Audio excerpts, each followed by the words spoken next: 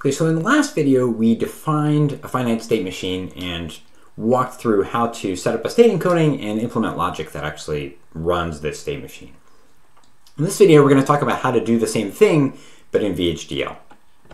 Okay, so I've just created a basic entity here for Candy Lock, and it's got the black button input, the yellow button input, and red and green LED outputs.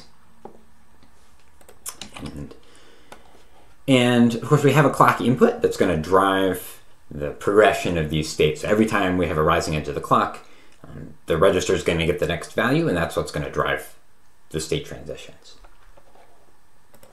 Okay, so to implement this, we can go ahead and just fill in a process that's going to form the register here. So process clock begin, and we'll need our end process down at the bottom. Okay, and of course, we only want to do things on the rising edge of the clock. We want to create flip-flops. So if rising edge clock, then we do stuff,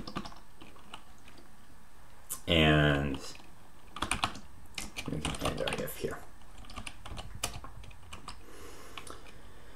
Okay, so now we need some way to define the states. And the first thing you might come up with, like the first thing that comes to mind, depending on how much C coding you've been doing or other things you've been thinking about, would be to just define a bunch of constants for the different states. So I could define, VHDL does let you define constants, so I could say constant, give it a name like idle, and that would be a standard logic vector with 2 bits, so 1 down to 0, and we could just define that to have the value 0, 0. Right? And I could do that for each of my 4 states. So I have idle, yellow pressed, yellow greater than 1, and open. And so I could come up with those 4 constants, and then I could just use those constants throughout my code here. Right? And that would be way better than just putting in 0, 0 without any names. Right? So just like in any other programming language, using named constants is better than just using literals everywhere in your code. That makes it a lot easier to read and a lot easier to change and update things. But it turns out we can actually do even better than using named constants. And what we're going to use is, we're going to create our own type. This is very much like creating an enum in C and C++. So we can say type, say we'll give the name state is, and then we can define a set of states. So for example, we can say idle, yellow,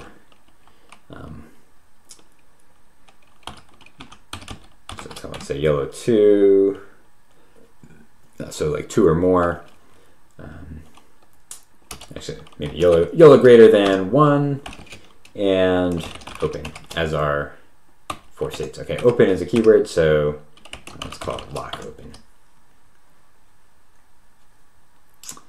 Okay, so we've defined our state, and now we can define a signal that has that type. Right? So normally a signal's got to have type standard logic or type unsigned or whatever, but we can define a signal with this new type that we've just defined. So signal S is of type state. Okay, so why would we do this instead of just a bunch of named constants? The advantage here is that we haven't specified any particular bit mapping associated with these. We've just said that there is some set of states. And this gives the synthesis tool complete freedom to pick a state encoding that works best. And the synthesis tool can try way more things than you would have patience for. Right? It can try a one-hot encoding. It could try using a binary encoding with all the different possible, swapping them around the assignment, what bits you're assigning to which states around, and picking whatever happens to work out best. I'm like minimizing the overall logic. And so if you don't specify any particular encoding, then you're giving the tool freedom to do the best thing it can find. And because the tool can try a whole bunch more stuff than you can, it's likely to come up with something better than what you're going to come up with just making something up like we've done in the past. Okay, so we're going to use this state enumeration and create a signal with that. Then how do we actually implement the state machine? And this is sort of the really beautiful part about doing a state machine in VHDL. So we can just come up with a case statement, write a case statement that's going to enumerate all of the possible states and what to do in each of those states.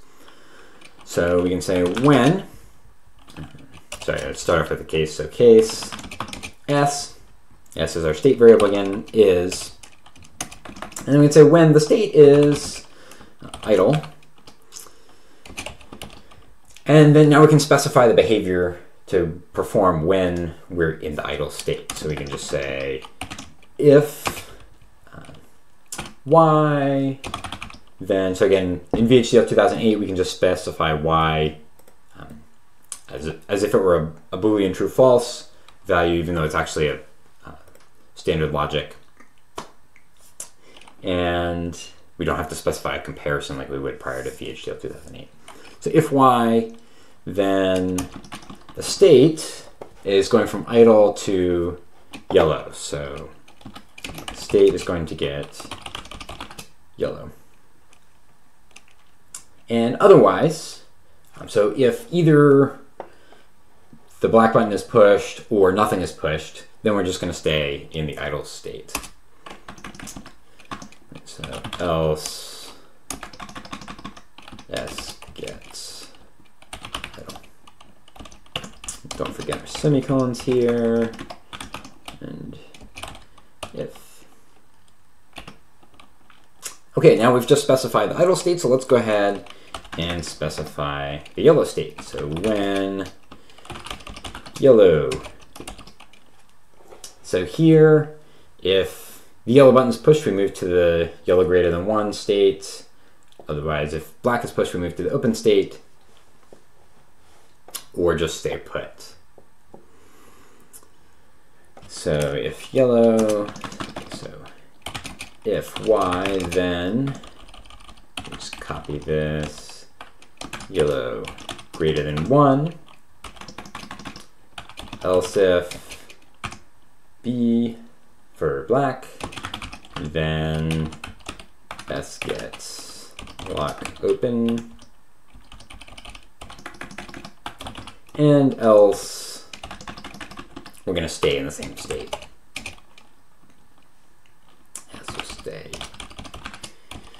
yellow, and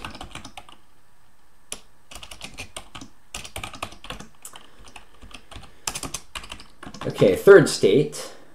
So the yellow greater than 1 state. So when yellow greater than 1, if y, we're actually going to stay in the same state, so let's lump that in with the else case. If b, then we will move to idle, so let's copy and paste that. So S gets idle, and otherwise we're going to stay in that yellow greater than 1 state. This gets,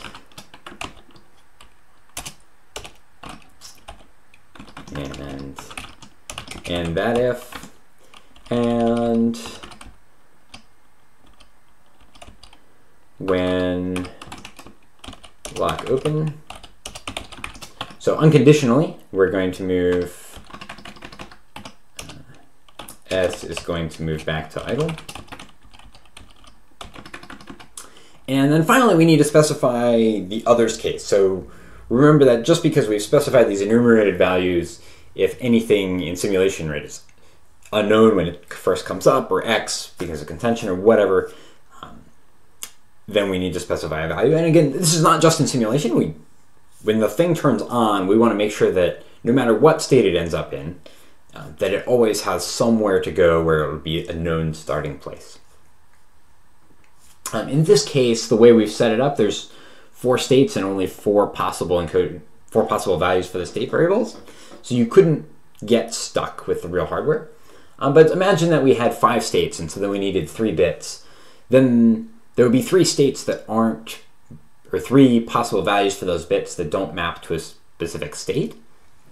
And we would have to specify what would happen if we ended up with any of those bit combinations when we turn the circuit on.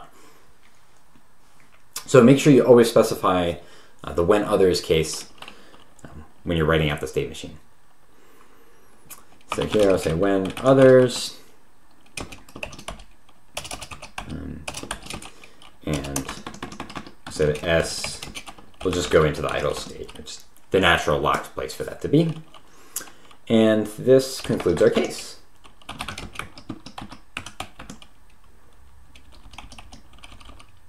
Okay, so that was a little bit verbose, but at least it was very, very straightforward. We can write out every single case, or every single state just gets one chunk of the case statement, and all the transitions just get put in an if-else. This is a very straightforward mechanical translation of our finite state machine as written as a state transition diagram, turning it into VHDL code. And again, this is kind of the power of the FSMs, that once you've worked this out in terms of the state transition diagram, you don't have to do a lot of thinking to turn it into something that works.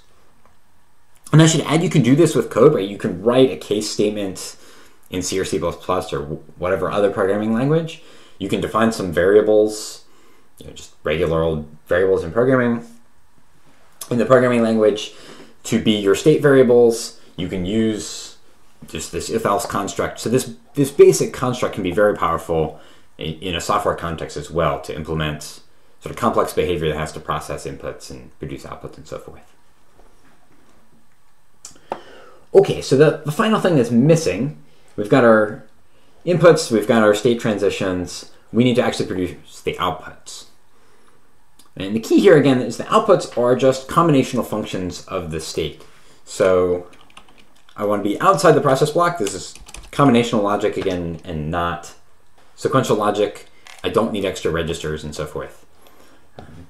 And so I can just write red get the value 1 when state is idle, else gets the value 0. And again, here I haven't written out like red is the NOR of the state bits or something. Like I'm not worrying about what the particular state bits are. I'm just trusting that the synthesis tool will figure that out and do the right thing. So again, green will get the value 1 when S is in the block open state, and otherwise get the value 0. So here it is. We have the state machine implemented in VHDL just by sort of very simple, straightforward translation of the state transition diagram. One of the first things you're going to want to do when you start tackling a more complex problem is, how do I specify some sequence of actions to take? Like first this needs to happen and then this other thing needs to happen.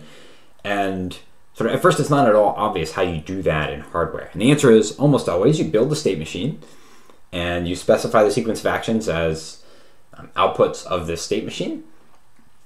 And then you just set it up and you execute that state machine, and it runs through all of the states and it can make decisions. And now you have a tool for doing sort of sequential processing in much the same way as you might write software code.